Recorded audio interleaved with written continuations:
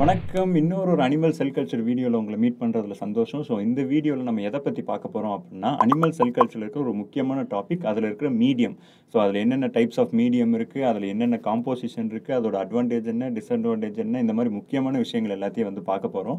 இதுக்கு முன்னாடி அனிமல் செல் கல்ச்சரை பற்றி டீட்டெயிலாக ஒரு வீடியோ போட்டிருக்கேன். ஸோ அதோட கண்டினியூஷனாக தான் இது வந்து இருக்க போகுது. அதை பார்த்துட்டு இதை பார்த்தீங்க அப்படின்னா உங்களுக்கு இன்னும் நல்லா கிளியராக வந்து புரியும். ஸோ டிலே பண்ணாமல் இப்போ வீடியோக்குள்ளே போயிடலாம். This is your think vision and I'm your TN Kumaresan.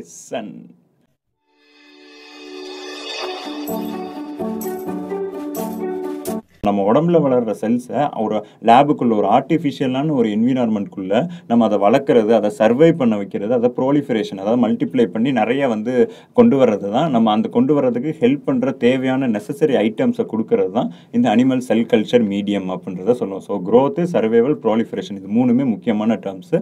இதில் ரெண்டு டைப் இருக்குது. ஒன்று வந்து பேசல் மீடியம், இன்னொன்று வந்து என்ரிச்டு மீடியம் அப்படின்னு சொல்லிட்டு நம்ம மைக்ரோபயாலஜிலேயே படிச்சிருப்போம். நார்மல் நியூட்ரியன்ட் அகார் மீடியம் ஒன்று இருக்குது. அப்புறம் அதே மாதிரி specified medium, enriched medium, differential medium, இந்த மாதிரி நிறைய டைப் வந்து இருக்கும். அதே மாதிரி நம்ம அனிமல் செல் கல்ச்சர்லையும் பேசிக்கான ஒரு மீடியம் வந்து இருக்குது, என்ரிச்டு ஸ்பெஷலைஸ்டு மீடியம்னு ஒன்று இருக்குது. இதை சிம்பிளாக நம்மளோட லாங்குவேஜுக்கு சொல்லணும் அப்படின்னா, நம்ம நார்மலான ஒரு சாப்பாடும் சாப்பிடுவோம்.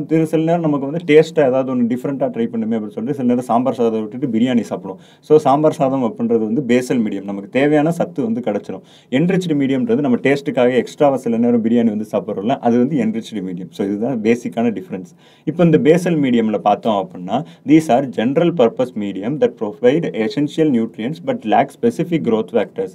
ஸோ இது வந்து பேசிக்காக ஒரு செல் வளர்கிறதுக்கான தேவையான எல்லா விஷயங்களும் வந்து இருக்கும். இப்போ ஒரு கார்பன் சோர்ஸோ, ஒரு நைட்ரஜன் சோர்ஸோ, ஒரு இண்டிகேட்டரோ, இந்த மாதிரி பேசிக்கான விஷயங்கள் வந்து இருக்கும். ஆனால் இதுக்கு எக்ஸாம்பிள் பார்த்தோம் அப்படின்னா, டல்புகோஸ் மாடிஃபைடு ஈகிள் மீடியம். ஸோ இது எனக்கு ஃபஸ்ட் கேட்கும்போது என்ன டுபாக்கூர்லாம் வருது அப்படின்ற மாதிரி தோணுச்சு. பட் ஆனால் அது டல்புகோஸ், அவர் வந்து ஒரு சயின்டிஸ்ட்டு.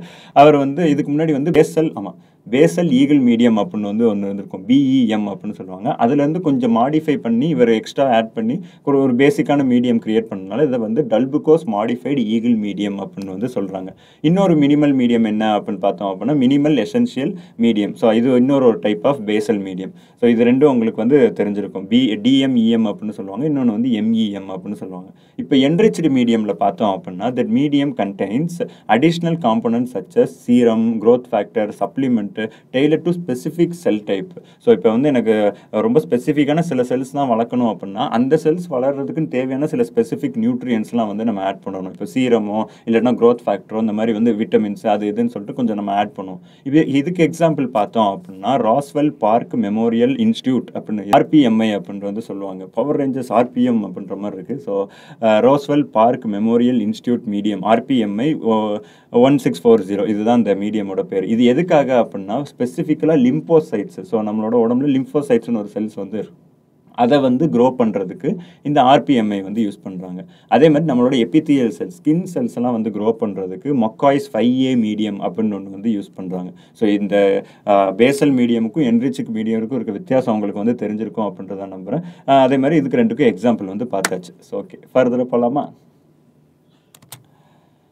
இப்போ வந்து important composition of a medium. ஒரு மீடியமில் முக்கியமான விஷயங்கள் என்னென்ன இருக்கும்? ஆக்சுவலி இதை தாண்டி நிறைய விஷயங்கள் இருக்கும். பட் ஆனால் ஒரு பேசிக்காக ஒரு அனிமல் செல் கல்ச்சர் மீடியம்னு எடுத்தோம் அப்படின்னா, இந்த 9 காம்பனன்ட்ஸ் வந்து இருக்கணும் அப்படின்றதான் ஒரு பேசிக்கான விஷயம். ஸோ ஃபஸ்ட்டு பார்த்தோம் அப்படின்னா, கார்பன் சோர்ஸ். ஸோ எந்த செல் வளரணும்னாலும், இப்போ நம்ம வளரணும், நமக்கு வந்து எனர்ஜி தேவை, அதுக்காக தான் சாப்பாடு சாப்பிட்றோம். அதே மாதிரி ஒரு செல் வந்து வளரணும் அப்படின்னா அதுக்கு வந்து எனர்ஜி தேவை. அதுக்கான எனர்ஜி சோர்ஸ் என்ன அப்படின்னா குளுக்கோஸ்.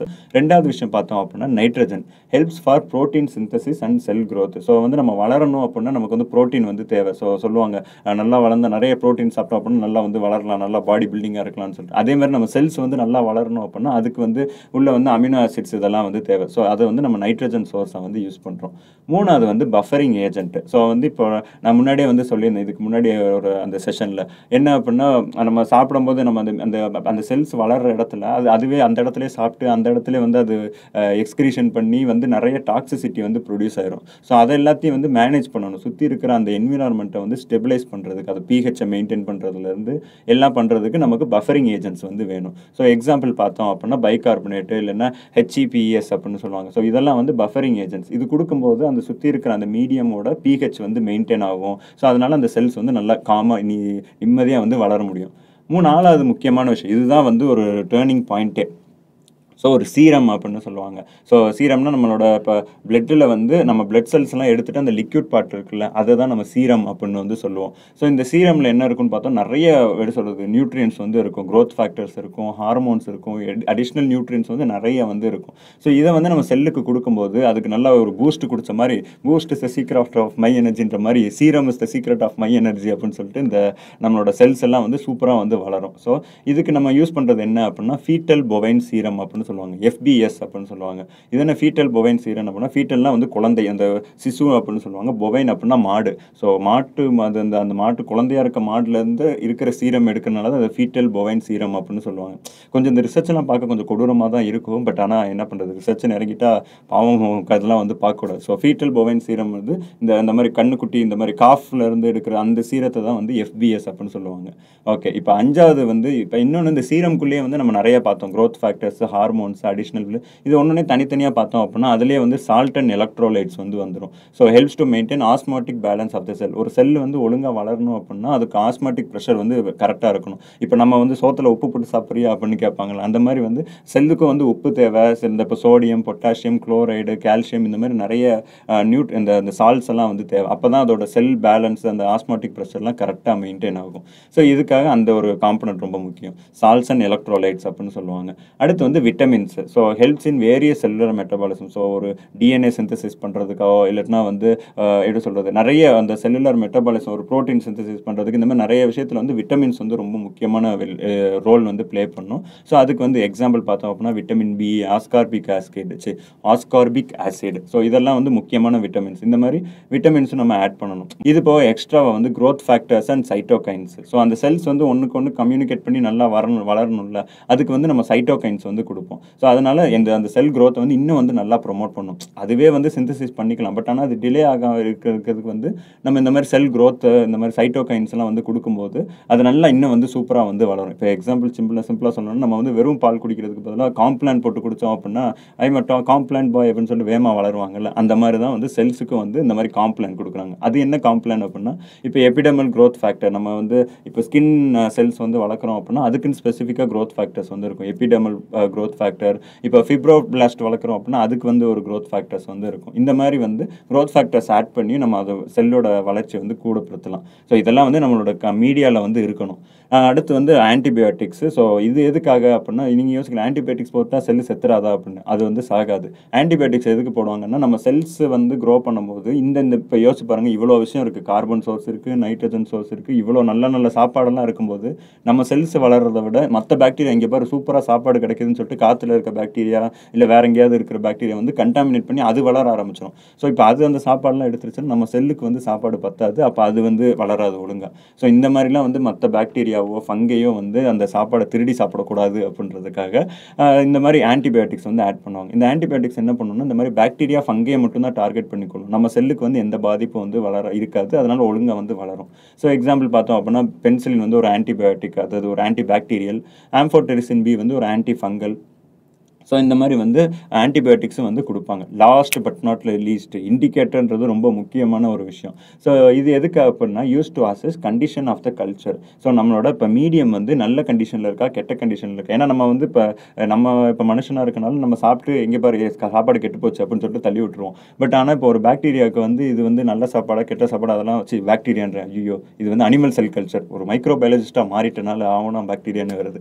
ஸோ அது அனிமல் செல் கல்ச்சர்னால அந்த செல்லுக்கு வந்து இது நல்ல சாப்பாடு கெட்ட சாப்பாடு அதெல்லாம் தெரியாது. சாப்பிட்டு அது செத்து போச்சு அப்படின்னா எதுவுமே பண்ண முடியாது. ஸோ அந்த மீடியம் வந்து நல்லா இருக்கா நல்லா இல்லையா, அந்த கண்டிஷன், அந்த செல்லு வளர்கிற கண்டிஷன் வந்து ஒழுங்காக இருக்கா இல்லையா அப்படின்ற எல்லாத்தையும் டிசைட் பண்ணுறது வந்து இந்த இண்டிகேட்டர்ஸ் தான். எக்ஸாம்பிள் பார்த்தோம் அப்படின்னா ஃபீனால் ரெட் அப்படின்னு வந்து சொல்லுவாங்க. ஸோ இந்த ஃபீனால் ரெட் என்ன பண்ணும் அப்படின்னா, நமக்கு கலரை வச்சே காட்டி கொடுத்துரும்.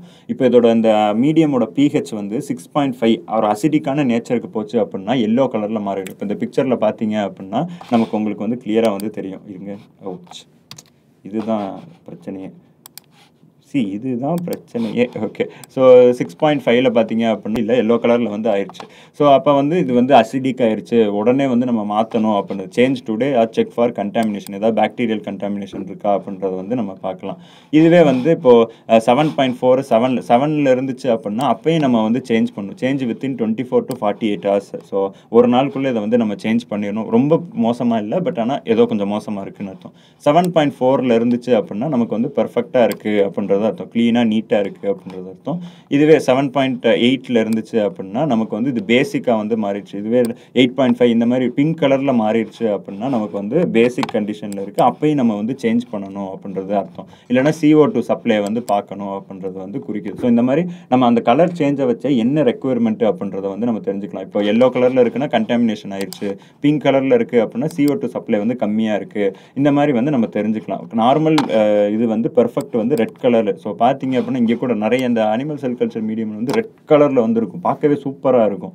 ஸோ இதுதான் வந்து பேசிக் composition of a medium. So carbon source, nitrogen source, buffering agent, serum, salt and electrolytes, vitamins, growth factor, antibiotics, last indicated. So அந்த 9 விஷயம் ஞாபகம் வச்சுட்டிங்க அப்படின்னா ஒரு அனிமல் செல் கல்ச்சர் மீடியம் வந்து நீங்கள் தயாரிச்சிடலாம். ஓகே, சூப்பராக ஃபர்தராக போகலாமா?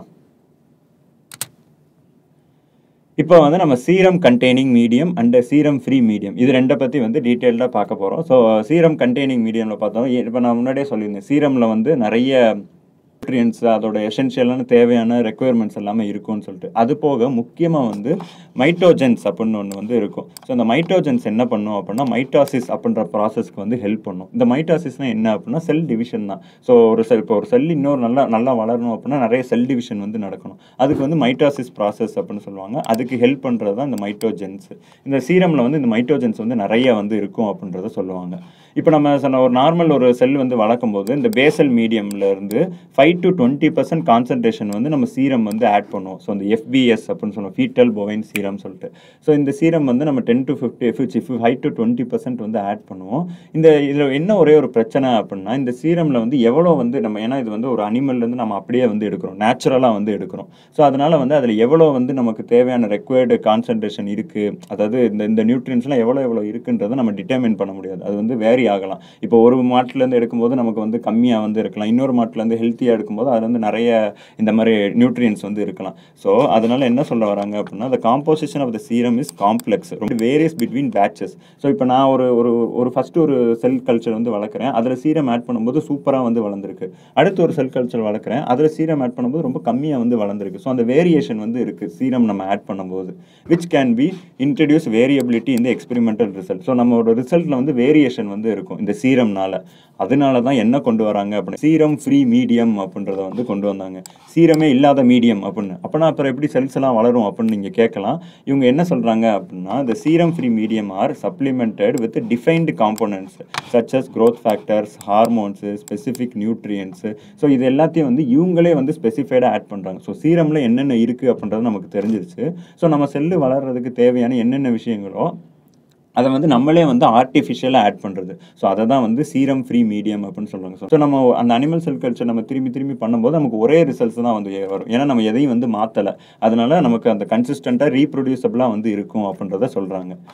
நம்ம எக்ஸ்பெரிமெண்ட் பண்ணும்போது நம்மளோட கண்ட்ரோல் வந்து இப்போ சீரம் வந்து நம்ம டிஃப்ரெண்ட்டாக ஆட் பண்ணுறதுனால அதை பொறுத்து தான் நம்மளோட ரிசல்ட் மாறும். பட் ஆனால் இங்கே நம்ம வந்து எல்லாமே நமக்கு தெரியுன்றனால நம்ம கண்ட்ரோலில் இருக்குது அப்படின்றத வந்து சொல்கிறாங்க. இதுதான் வந்து positives of serum free media. இது எதுக்கு யூஸ் பண்ணுவாங்க அப்படின்னா ஸ்டெம் செல் ரிசர்ச்சில் வந்து அதிகமாக அந்த சீரம் ஃப்ரீ மீடியா வந்து யூஸ் பண்ணுவாங்க. ஏன்னா ஸ்டெம் செல்ஸை வந்து வளர்க்குறது ரொம்ப வந்து கஷ்டம். அதுவும் இந்த ப்ளூரிபோட்டன்ட் ஸ்டெம் செல்ஸ், இன்டியூஸ்டு ப்ளூரிபோட்டன்ட் ஸ்டெம் செல்ஸ்லாம் நம்ம இதை பற்றி டீட்டெயிலாக ஒரு வீடியோ போட்டிருக்கேன். ஸோ அதோட லிங்க்கை நான் டிஸ்கிரிப்ஷனில் ஆட் பண்ணுறேன், ஃப்ரீயாக இருந்தீங்கன்னா செக் பண்ணுங்கள். அது வந்து இன்ட்ரெஸ்டிங்காக வந்து இருக்கும். ஸோ அந்த செல் வந்து எப்படி வேணாலும் வந்து மாறலாம், அதுக்கெல்லாம் வந்து கரெக்டான கண்டிஷன் வந்து இருக்கணும். அதுக்கு வந்து நம்ம இந்த மாதிரி சீரம் ஃப்ரீ மீடியா யூஸ் பண்ணோம் அப்படின்னா நமக்கு பெட்டர் ரிசல்ட்ஸ் வந்து கிடைக்கும். எக்ஸாம்பிள் இப்போ இதுக்கு இந்த சீரம் ஃப்ரீ மீடியாக்கு எக்ஸாம்பிள் பார்த்தோம் அப்படின்னா ஜிப்கோஸ் free style 293 expression medium. So பாருங்களேன், ஒரு மாதிரி பேரெல்லாம் வந்து வித்தியாசமாக தான் இருக்குது, டல்புகோஸ், ஜிப்கோஸ். ஸோ ஜிப்கோஸ் ஃப்ரீ ஸ்டைல் 293 மீடியம் இதுதான் வந்து சீரம் ஃப்ரீ மீடியம். இது என்ன எதுக்கு ஹெல்ப் பண்ணுது அப்படின்னா human embryonic kidney cells 293. So இந்த செல்ஸை வந்து வளர்க்குறதுக்குன்னே ஸ்பெஷலைஸ்டாக உருவாக்கப்பட்டது தான் இந்த ஜிப்கோஸ் ஃப்ரீ ஸ்டைல் மீடியம். ஹெக், ஓகே, ஞாபகம் வச்சுக்கோங்க. ஹியூமன் எம்ப்ரியானிக் கிட்னி செல்ஸை வளர்க்குறதுக்காக இந்த ஜிப்கோ மீடியம் வந்து யூஸ் பண்ணுறாங்க. இதில் என்ன ஒரே ஒரு ட்ராபேக் அப்படின்னா இது வந்து எக்ஸ்பென்சிவ். ஸோ நம்ம நேச்சுரலாக கிடைக்கிற அந்த சீரம் கண்டெய்னிங் மீடியமை விட இது வந்து கொஞ்சம் காஸ்ட்லியாக இருக்கும் அப்படின்றத வந்து சொல்லுவாங்க, எக்ஸ்பென்சிவாக இருக்கும். ஸோ இதுதான் இதில் ஒரே ஒரு ட்ராபேக்கு. இப்போ நீங்கள் ரிசர்ச் லேபில் வந்து உங்களுக்கு இப்போதைக்கு எனக்கு செல் வளர்ந்தால் போதும் அப்படின்னு நீங்கள் நினச்சிங்கன்னா சீரம் கண்டெய்னிங் மீடியமை வந்து போடலாம். இல்லை எனக்கு ஸ்பெசிஃபிக்காக இந்த ரிசல்ட்ஸ் வந்து கரெக்டாக நடக்கணும் அப்படின்னு நினச்சிங்கன்னா நீங்கள் சீரம் ஃப்ரீ மீடியாவுக்கு வந்து போகலாம். பட் அது ஒரு கொஞ்சம் எக்ஸ்பென்சிவ். ஸோ இதுதான் வந்து நம்ம serum and containing and serum free மீடியாவோட ஒரு ஓவர் வியூ.